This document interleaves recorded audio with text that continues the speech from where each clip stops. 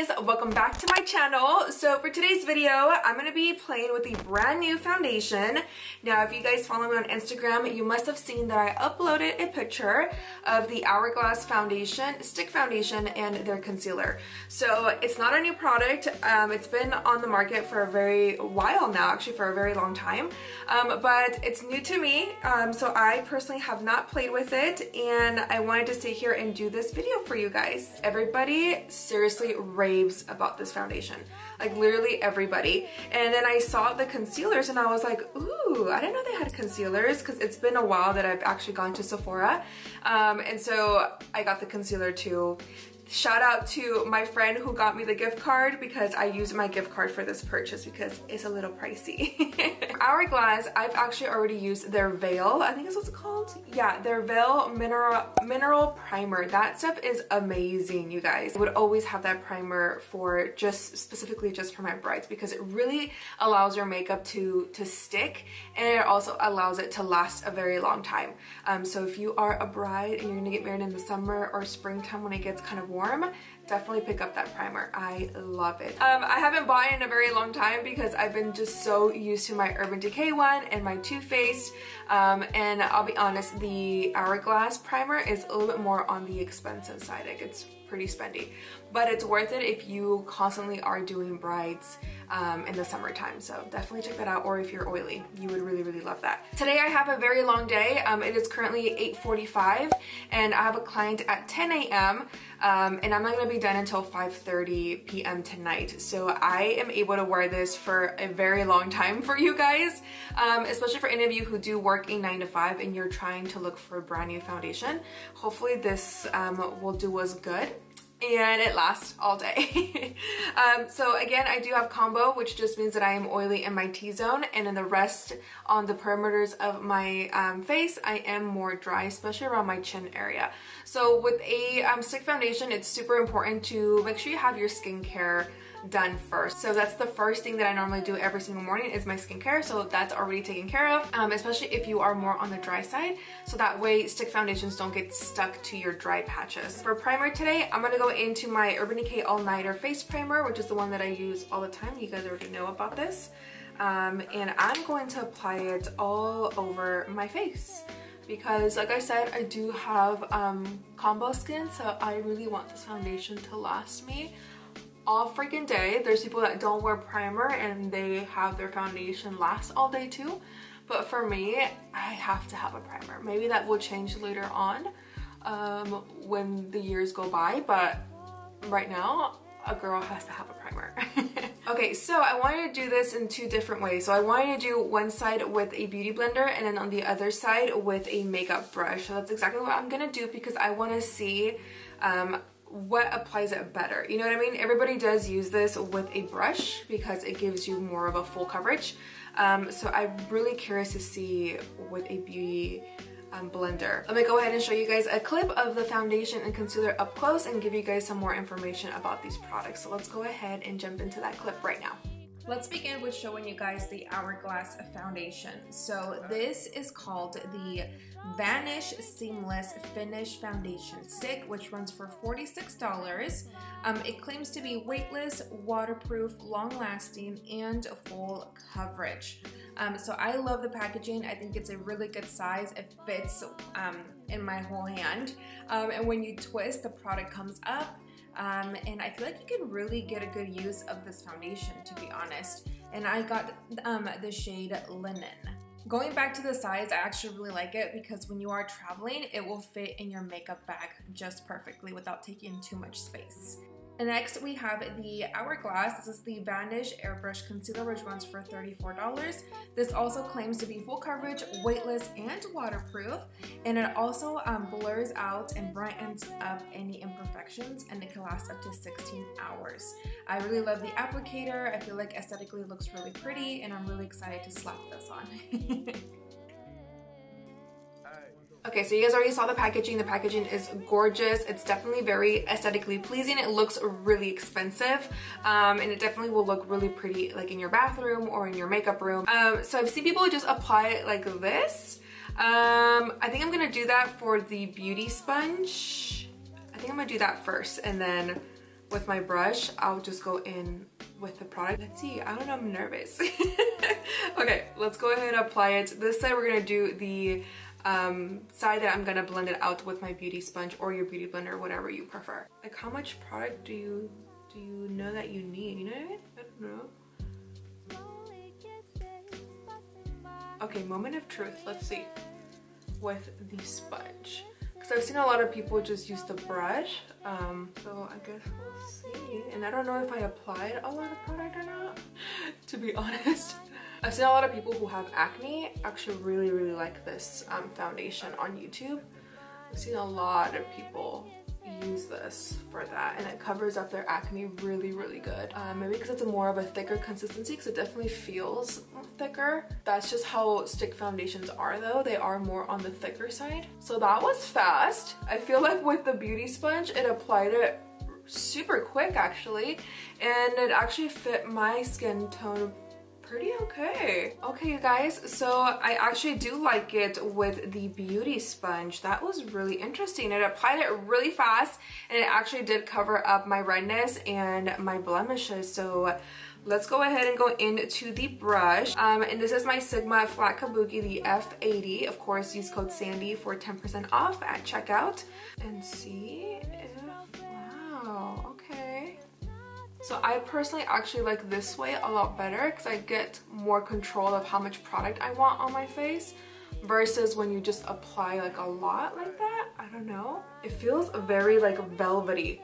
That's like the texture that I can describe this for you guys. It feels very smooth. Like, it literally feels like I have like nothing on right now. That is crazy. And I feel like a little bit goes such a long way. Like, it really is covering everything up. Wow. All right, you guys, so I literally applied my foundation so fast.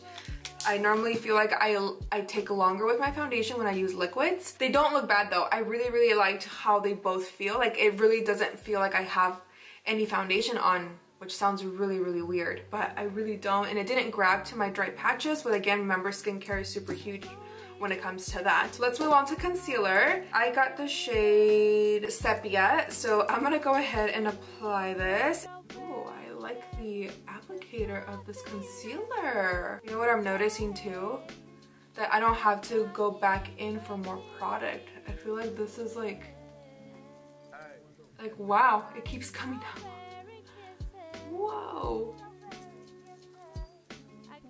Alright guys, so you legit can just use this to apply concealer wherever you want, just one time, and you don't have to double dip. That is crazy. That's crazy good. So I'm gonna go into my beauty sponge and I'm just gonna blend out this concealer. I'm not really doing like a super fancy makeup today because I have to work, so I'm not gonna go in with a lot of product. Like cream contour is what I mean, sorry. I'm just gonna apply my concealer and then probably apply some bronzer, blush, and curl my lashes, and lip balm, and call it good. In my brows. Okay, you guys, so the concealer blended out really good and fast. Oh wow, I look expensive. If you can see me in person or not, it looks really pretty. Like, it looks soft.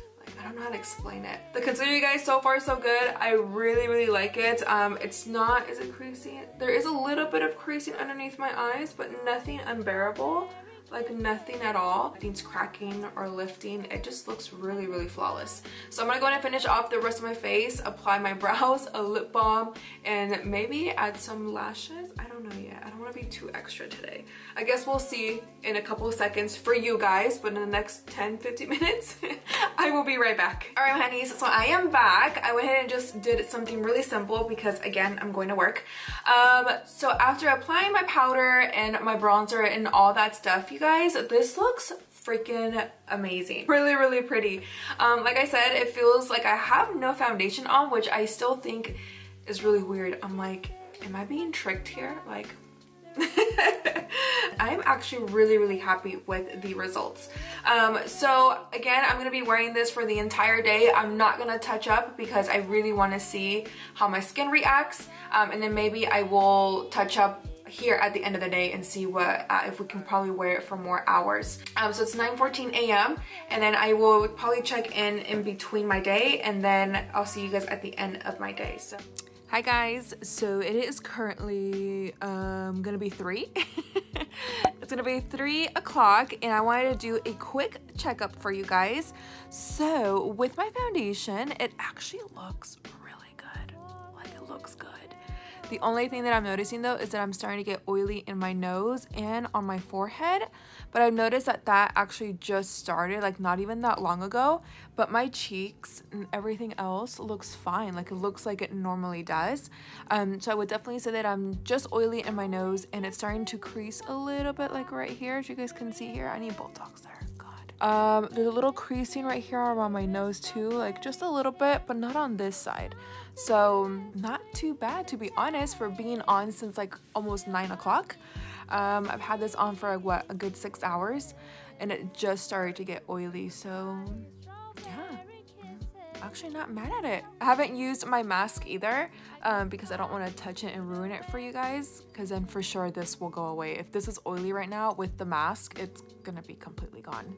So I'm just chewing on mints and chicle para no desmayar a mis clientas. I will see you guys in about 3 hours. All right guys, so I am officially back home. It is currently 5:48 p.m. So I put this foundation on like around what, like 8:45, almost 9 o'clock.